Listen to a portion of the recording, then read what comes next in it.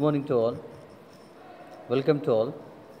So, in last lecture we have studied the rear axle or types of rear axle. So, the next topic is front axle. Okay. So, you have see this in diagram. There is a front axle diagram. Okay, and there are different sections in this front axle. Okay. So, the front axle is used to carry the weight of the front part of the vehicle as well as to facilitate steering and absorb shocks due to road surface variation. It must be right and robust in construction. Okay. The front axle is usually a steel drop forging having 0.4 carbon steel or a 1 to 3% of nickel steel.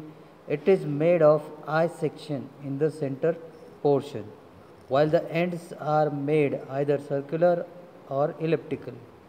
With this construction, it takes bending loads due to the load of the vehicle.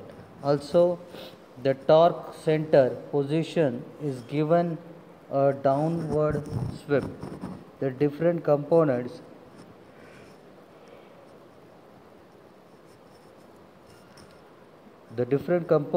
of the front axle are the beam, stub axle, swivel pin and track rod, right?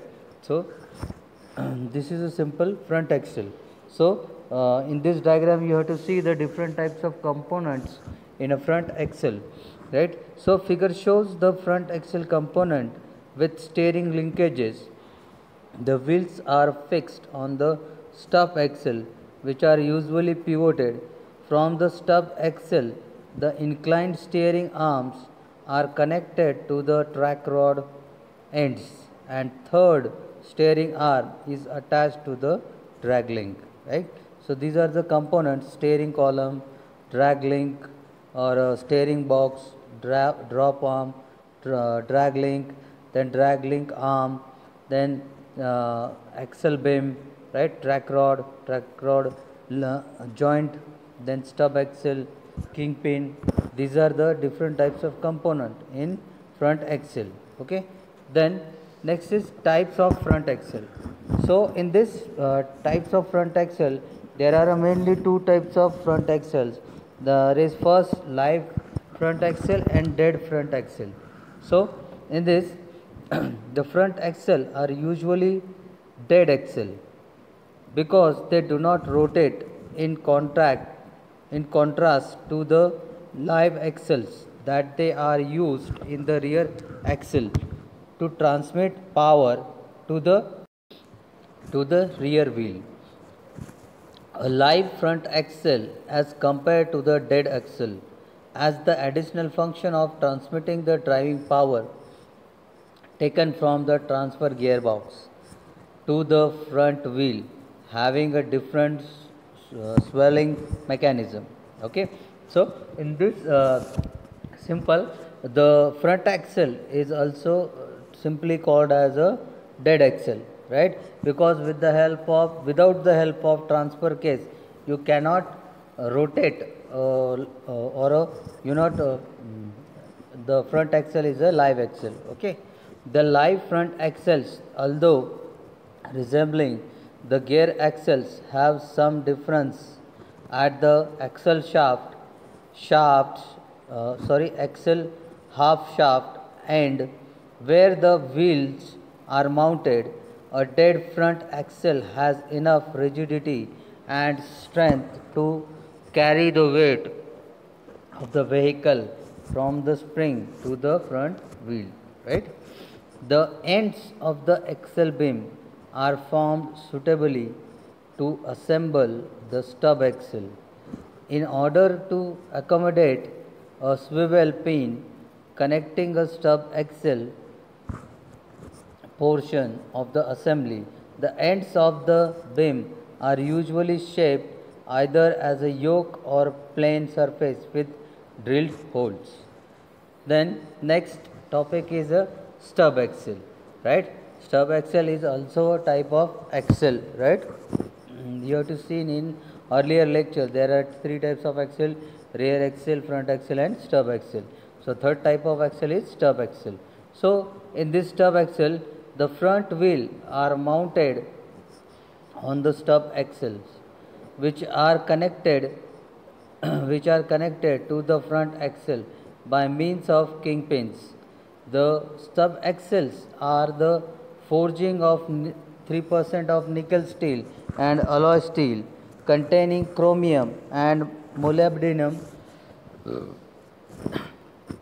The stub axles turns on the kingpin, which is a light drive feet in the axle beam, either placed and locked by a taper cotter pin.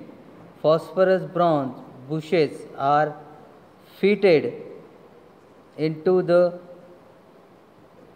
forked end of the axle to provide a bearing surface of the kingpin. The vertical load are taken by the steel washer or thrust bearing located either on the top fork of the stub axle or between the lower fork and the underside of the axle beam. Okay. Then types of stub axles. The following are the 4 types of stub axle. There are 4 types of stub axle. First, Eloit. Second, reverse Eloit. Third, Lemoyne. And fourth, reverse Lemoyne. So one by one we have to take a. Okay. First is Eloit stub axle. The Eloit stub axle is attached to the front axle by placing in the yoke end with a kingpin and cotter to join the two together, right? The swivel pin is usually fixed in the stub axle, forging with its purpose, turning in the forced closing of the axle beam. Axle beam. Axle beam forms a yoke and receives stub axle. The thrust washer placed at the top of the stub axle. You have to see that a simple diagram of Eloit stub axle. You have to see that the front axle is connected to the stub axle, right? And these two are connected with the help of kingpin, right? So in this and quarter pin or quarter pin is connected to the your stub axle. With the help of this connected, your stub axle is connected. Then in between the front axle and the stub axle, the thrust washer are placed because of the friction are not generated in this Eloit stub axle. So there is a thrust washer are placed in between the stub axle and front axle. Okay. Then next, in reverse Eloit type stub axle, you have to see that earlier that in Eloit type of stub axle there is a thrust washer in upward side, but in reverse Eloit stub axle there is a thrust washer in a downward side. Okay, you have to see the diagram, right? The quarter pin, stub axle, your front axle, right? In reverse Eloit type stub axle, the arrangement is reverse. It is widely used in current automobiles used in trucks. The reverse Eloit type stub axles forms the forked end to receive the front axle beam. The front axle end forms eye and the thrust washer placed at the bottom of the front axle beam that is at the contact face of the stub axle, right? The quarter pin in the joint that locks the movement of kingpin in the front axle. Okay, the front axle चे जे आहे, right, तर त्याच्यामध्ये तुमची kingpin fix करणार आहे, तुमचं जे kingpin आहे, right, त्याची मूवमेंटसाठी. The kingpin is free to move in the phosphorus bronze bushes placed in the eye of the forked end, right? So there is a simple reverse Eloit stub axle. Then next is Lemoyne, right?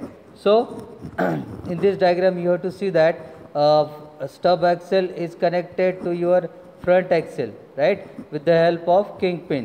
Okay, so the front axle beam end forms eye to take support on the stub axle.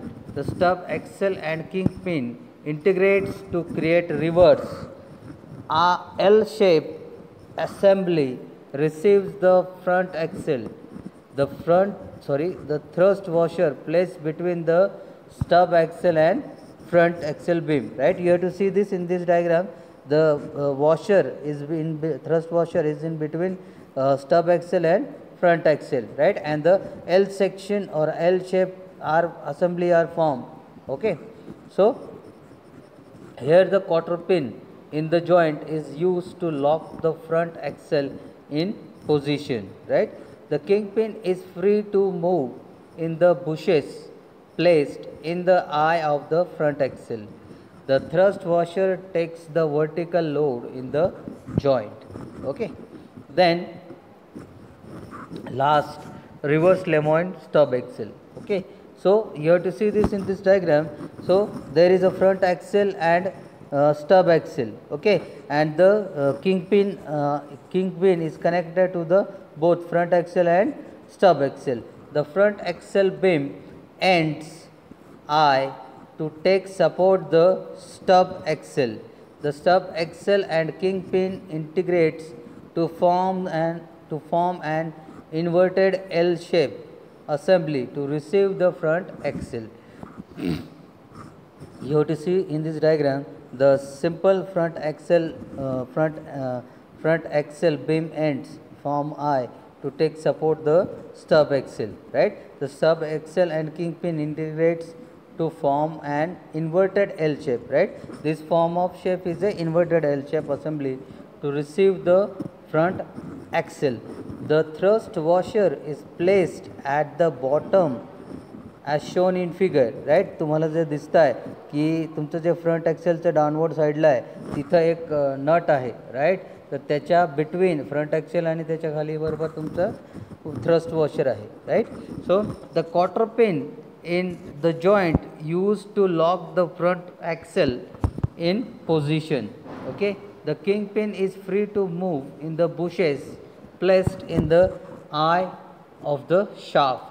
The thrust washer takes the vertical load and it increases the life of both the stub axle and front axle, right? So these are the simple types of stub axle. Okay, so in this lecture we have studied the simple front axle and stub axle, right? So this is the end of our lecture. Next time we have studied other point or other topic. Okay.